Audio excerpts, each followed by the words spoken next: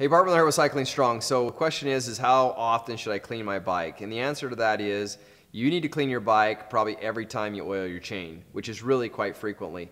The other thing you want to think about if you're on a mountain bike is all that dirt and mud is weight. So if you're an endurance rider like Kobe and I are, you've got weight is a big deal. So get rid of it, because the cleaner the bike, the better it's going to be. Black, white doesn't make any difference.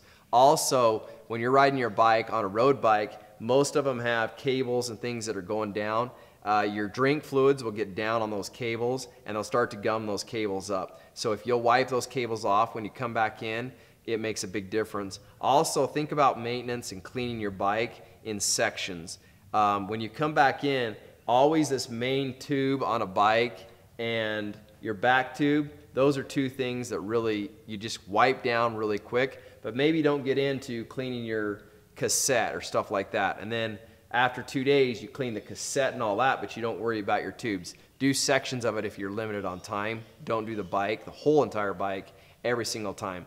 But if you are going to a big event, a century, or you're gonna ride for a long period of time, take the time, clean the whole entire bike. It will help out and your bike will run a lot better. So, hope that helps you. Keep out there, keep cycling strong, and we'll be talking to you soon.